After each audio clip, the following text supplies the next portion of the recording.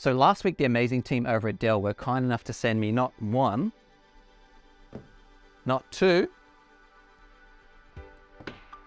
but three of their brand new XPS devices for 2023. Now, I'm not going to go over all of these devices today. I'll break this up into a few different videos because that's just way too much XPS to fit into one video. I was lucky enough though to catch up with the Dell training and development team to get their rundown on the devices, so I will go into that info in these videos as we do them as well. But right now, we're going to take a closer look at the XPS that is stepping into a category which has been predominantly led by devices like the Microsoft Surface Pro, and that is of course the XPS 13 2-in-1.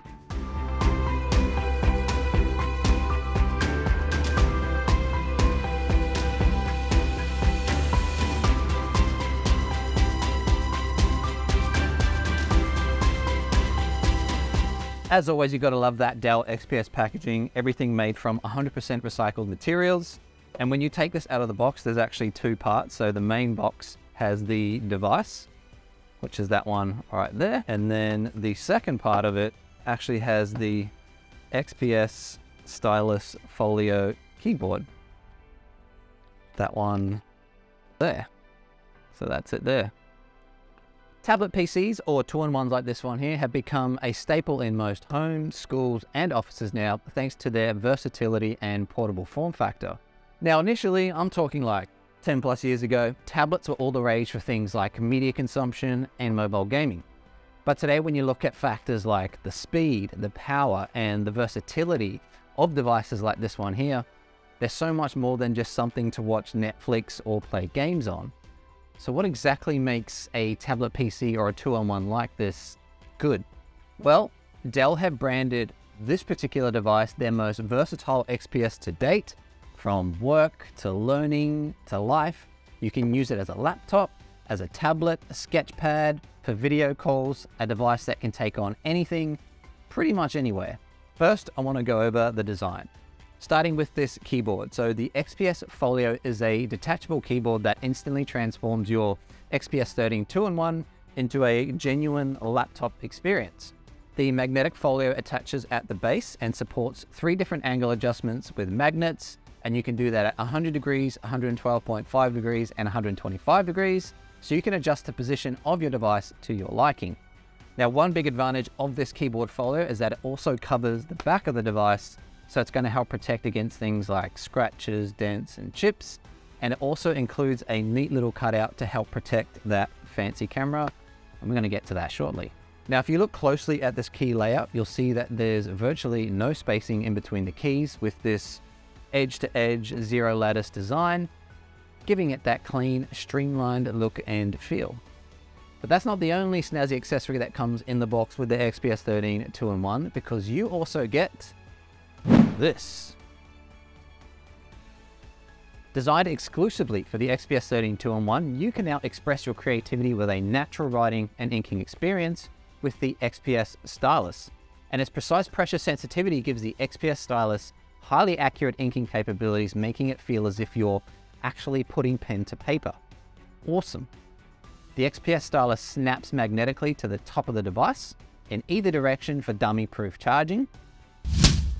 And you can personalize your XPS stylus with these programmable buttons on the side here, so you can launch a particular program or just erase some unwanted text with the simple click of a button.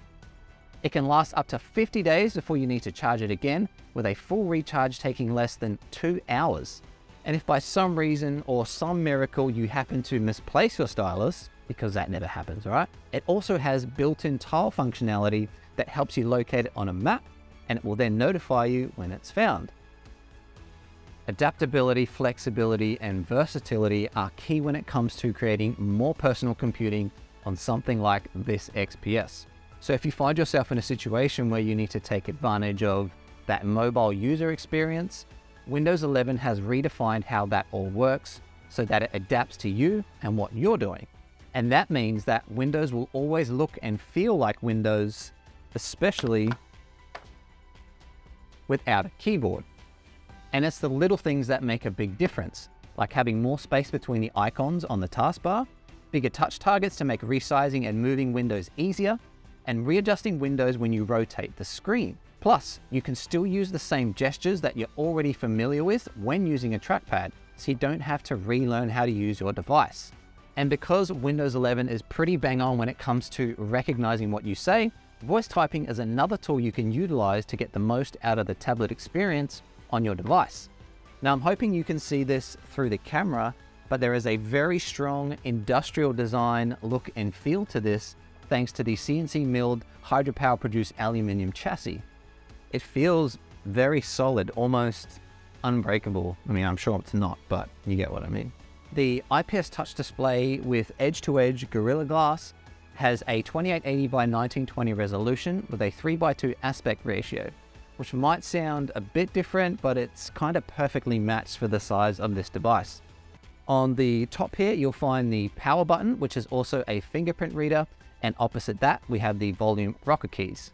Now, flipping over to the sides, we've got the speaker grills on the side at the bottom there, and flipping over to the other side, we've got another set of speaker grills at the bottom and 2 Thunderbolt 4 ports. Now, you're probably like me and you're thinking, only 2 Thunderbolt 4 ports on this device? But just remember, there's a ton of capability when it comes to Thunderbolt 4. As is always the case with a lot of Dell's devices, you can actually spec this out to whatever particular needs you might have. You can choose between an Intel Evo i5 or i7 processor, 8 or 16 gigabytes of RAM, and for storage, you've got the options of either a 256, 512, or 1 terabyte M.2 SSD. Okay, I would have to say the one thing I have heard the most about on this device before I even managed to get my hands on it was the camera. All the YouTube videos, the TikTok videos, all the reviews, everything. It was all about how amazing the camera was on a device that was impossibly thin and light, and how it just didn't make any sense. The front-facing Full HD RGB camera, which is what you'd use for like Teams calls, any type of video call, Facebook, whatever it might be, all that sort of stuff, can shoot up to 1080p at 30 FPS. Then with the world-facing camera, as Dell likes to call it, which is this one right at the back here, this one can shoot 2160p at 30 FPS. Now that got me thinking. As a videographer, I know for a fact I've had to film on cameras well below that spec. So that's exactly what I did. I made a video using the camera on the XPS 13 2-in-1, and here it is.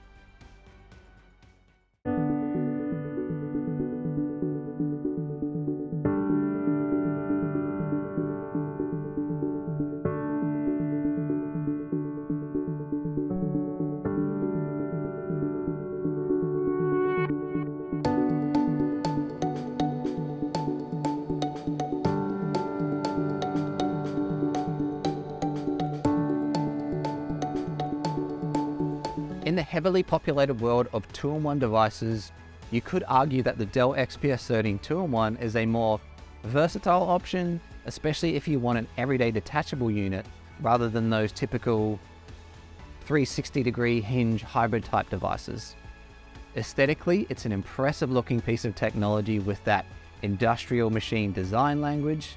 The display is incredibly sharp, and the cameras go above and beyond what you'd expect to see in this type of device.